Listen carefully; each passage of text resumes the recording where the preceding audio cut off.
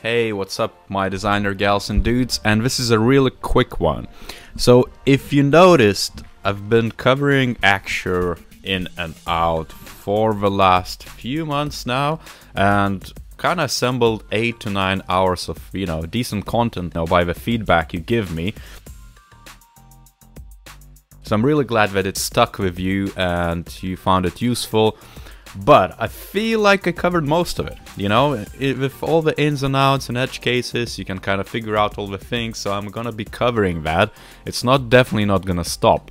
However, this is an open question almost, and I need your input. I kind of want to understand exactly what other tools you use. So for example, maybe it's UX Spin, maybe it's simple as Sketch. Some of you commented that you wanted me to cover. Maybe it's more principal micro animations, maybe it's InVision Studio. So I'm gonna kind of open a forum and just ask you as my viewers to tell me what you want me to cover in a similar fashion in a Noob to Master series, just going through bit by bit and building up the knowledge and kind of increasing the complexity.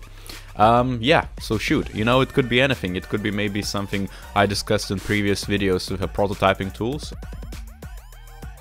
and some of you pointed out the new tools, and it's up to you. So leave a comment down below. What tool should I go next and break down and deconstruct down to the basic journey for you to learn? If you can leave a comment of your tool, maybe top 3 free tools, so I can have overlaps. Maybe I'm gonna cover all of them. It's not over, nothing is over, it's a journey, and so I'm gonna try to help you out as much as I can, and let's do it together. And so leave a comment down below, leave a like, share with your friend, and let's do this.